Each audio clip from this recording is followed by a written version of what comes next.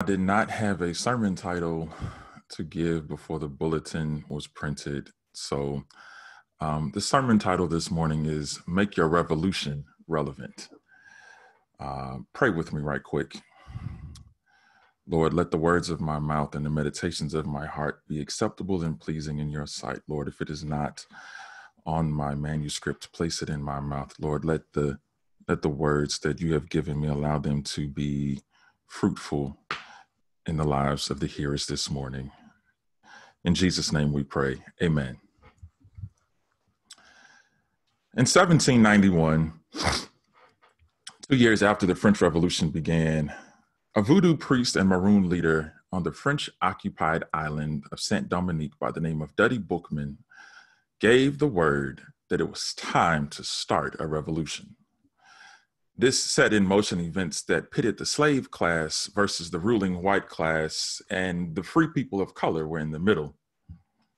This word from on high also started a chain of events that involved a clash of the French military, the Spanish military, and even the British military. This word from on high, in favor of resisting the system and in favor of turning the world upside down as they knew it, what was enslaved shall now be free, resulted in the only known successful slave revolt in all of human history. I want to reiterate that in the 4,000 or so odd years of written human history, this is the only account of a successful slave rebellion that resulted in the slave class being freed permanently from the ruling class. With the aid of people like Toussaint Louverture and Jean-Jacques Dessalines, the formerly enslaved of Saint-Dominique transformed the land of their enslavement into an independent nation through what is known as the Haitian Revolution. These enslaved Africans and Tainos, those who had a higher death rate than their birth rate, went up against all odds and transformed their revolt into a revolution. It is for this reason that when I read Jesus' words recorded in Matthew 21, that I find myself sympathizing, yea, even identifying with the tenant farmers and this Matthean parable. In some earlier 20th century printings of Bibles, especially in study Bibles, this passage found in both the Gospel of Mark and the Gospel of Matthew would label this parable as the parable of the wicked tenants. And why not? In verse 39, even a murder happens. For so many, when we approach the reading of the biblical text, I'm not saying this for the good people at Church of the Covenant, but our initial response is to theologize what we read. For some reason, unbeknownst to me, many Christians failed to use the simple critical reading skills that we were taught in the second and third grade and were required when we took standardized tests and apply it to when we read passages from the Bible. For so many of us Christians, myself included, we begin to create a metaphor or an allegory in our heads, and we assign anthropological and theological traits to characters that we read in the texts.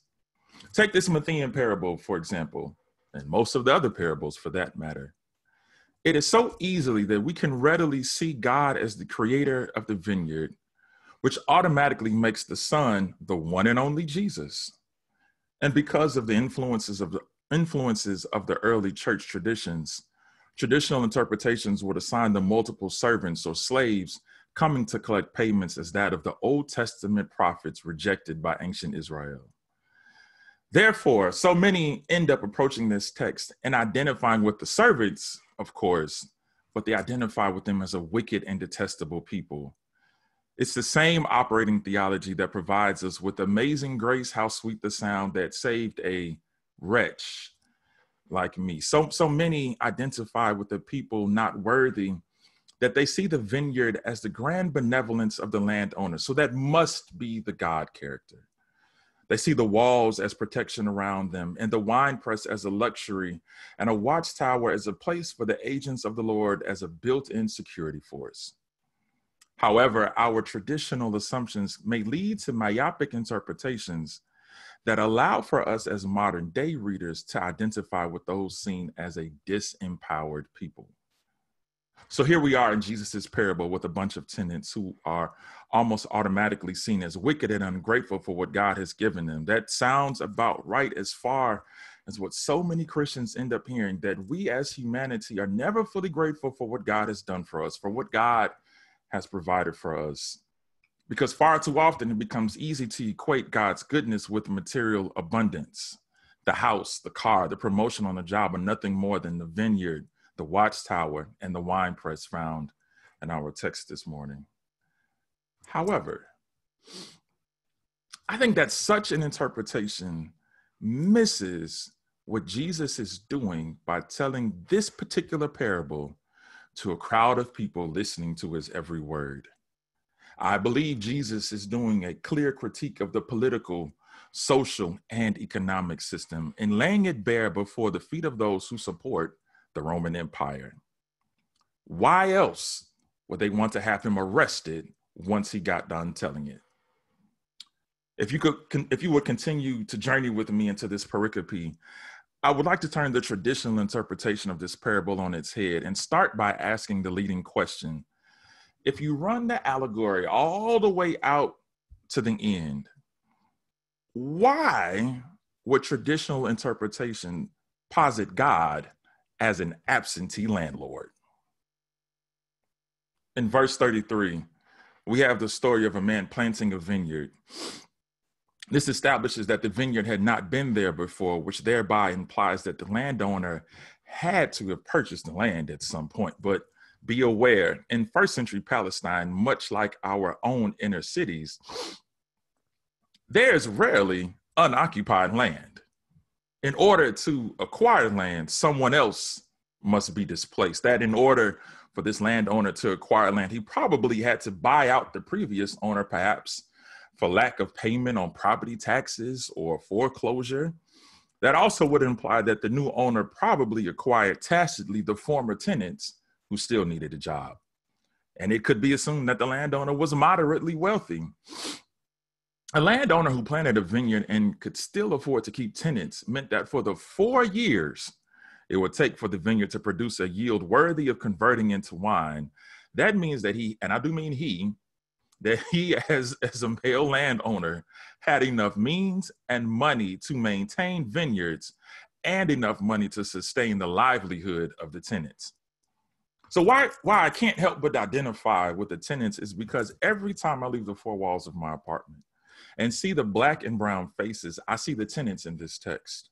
Every time I go into a restaurant and pick up my to-go order, every time I go into the grocery store and I met with a cashier or clerk, every time I encounter a frontline worker, I'm meeting someone who is a tenant. Every unhoused person on the street corner asking for a little bit to get by is a tenant. Every mother pushing a stroller with kids walking in tow to the laundromat is a tenant. Every time you drive down the street and see everyday people sitting on porches, waiting on bus stops, you see a tenant. Every time I turn on the news and see the faces of those participating in protests, holding signs and chanting out their despair, I see tenants.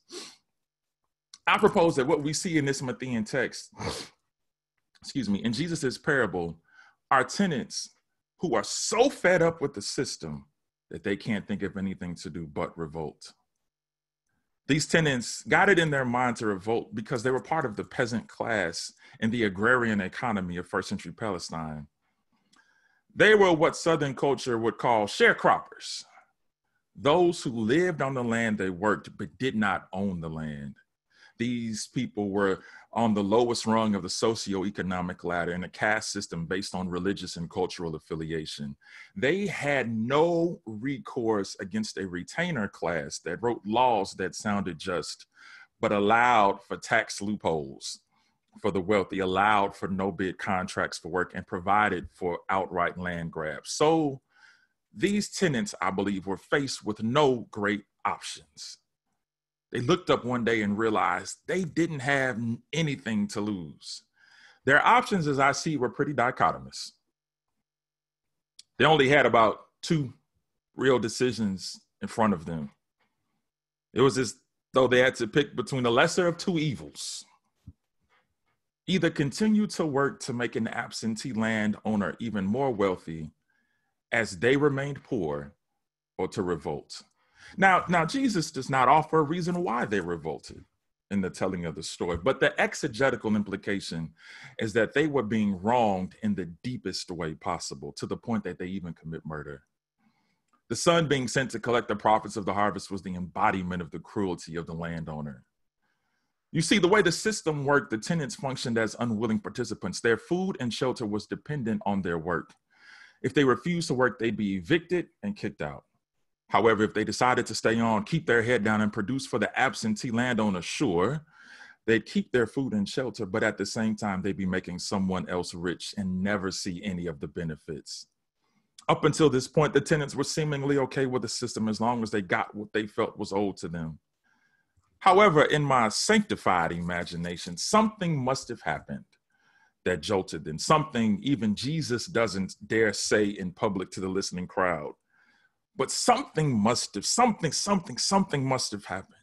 There had to have been a shift. Something that was nominally working was suddenly broken, and broken beyond repair. Maybe the tenant farmers heard about some Roman soldier on patrol who had stopped one of their own and beat him mercilessly, putting a knee on his neck, and that was the last straw. Maybe they heard about some Roman soldiers on a midnight raid bursting into the house of one of their neighbors, and one of their neighbors, who was just sleeping in bed at night, ended up dead. I believe Jesus isn't so much telling this parable to point out his own crucifixion by his own people, which is the traditional interpretation, but rather I think Jesus is sending a message to the masses, to the tenants, to the peasants, to the sharecroppers, that the way you've been doing things isn't working. Jesus is saying that it isn't wise to keep on doing the same thing and expect different results. While stories of tenant rebellions and slave rebellions are common throughout the course of human history, oftentimes they become footnotes in the history books because history is always told from the point of the victors. So I believe that Jesus is actually telling his people, don't revolt, but start a revolution and make it relevant. We can easily theologize this passage because it sounds good, but if we do that, we miss the on-the-ground message that Jesus is sending. We can too easily see the building of the wall as God's protection, the winepress as evidence of God's blessings, and the watchtower as God's defense against our enemies, but fail to see the fence as keeping people contained to the same political, social, economic, and theological worldview. The winepress providing nothing but an on-site location, an opportunity to be drunk on the eve of the revolution, and failed to see that the watchtower was posted with guards, not to keep an unknown and invisible enemy out, but to keep the tenants from running away and escaping. If we understand the parables as subversive speech, Jesus is saying that in order to be a revolutionary and to be a relevant revolutionary, one must not continue the same practices of old, but to do a new thing. And Jesus is saying, follow me.